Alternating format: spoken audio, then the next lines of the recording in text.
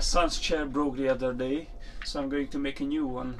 It's going to be a rolling chair. I saved the old casters from his previous chair and I will reuse them. I've got the rough dimensions what I want and I'm just going to make a start. I never really built a chair before, so it's going to be an experiment. We'll see how it goes. Let's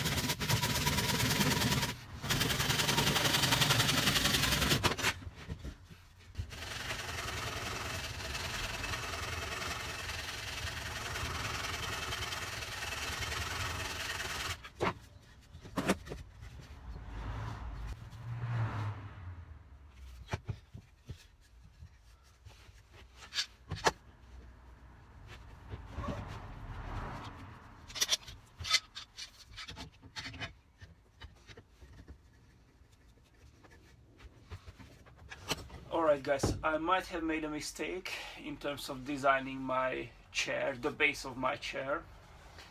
That little bit on the small side.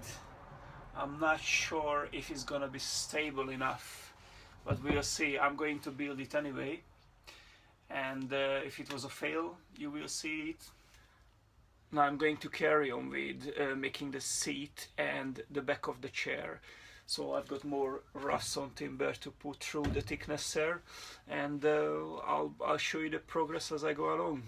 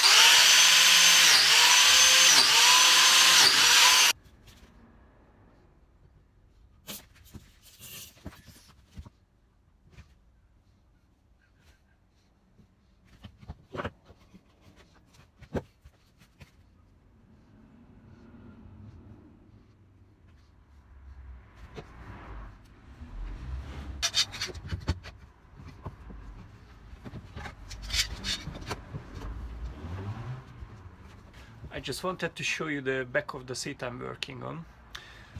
Here is it. As you can see, shaping a curve. Each joint, I've got 3 joints there, has a 5-degree angle cut. While the glue is setting on those parts, I'll carry on shaping the base of the chair.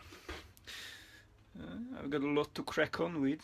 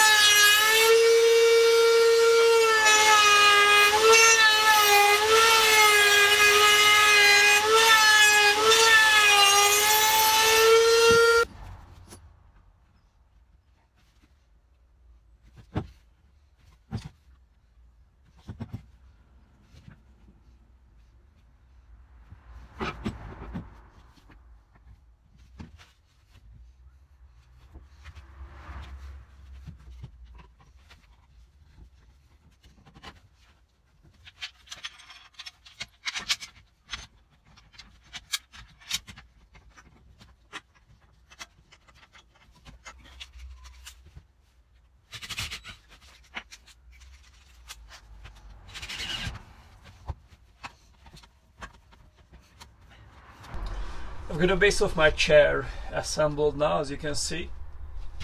That's a bit robust, isn't it? Anyway, I'm gonna work on the seat now. That's my next step.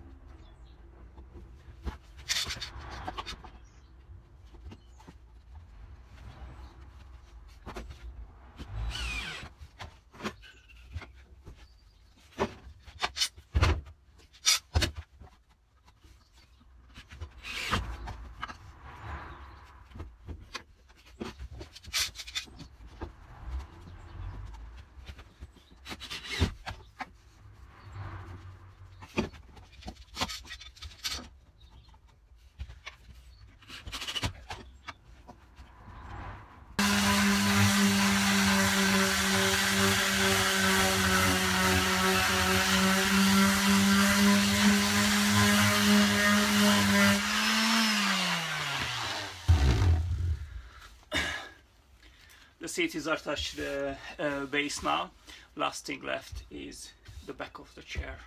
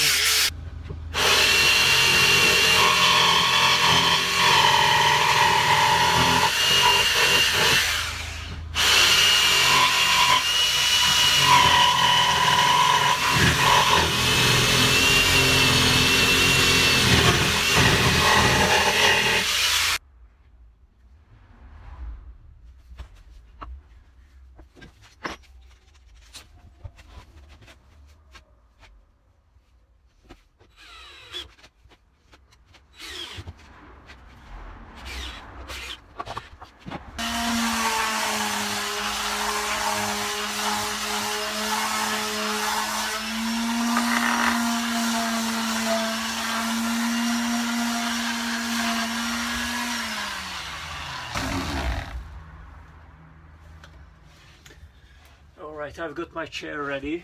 I've got tons of finishing to do, sanding and staining. I'm not gonna show you all that.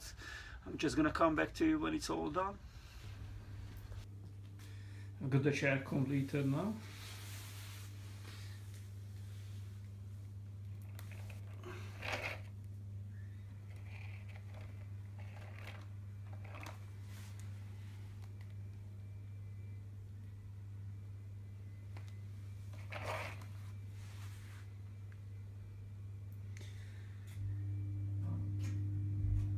I thought it's gonna be a bit unstable with these fades, but it seems to be working quite well. It's on the chunky side, but it does the job.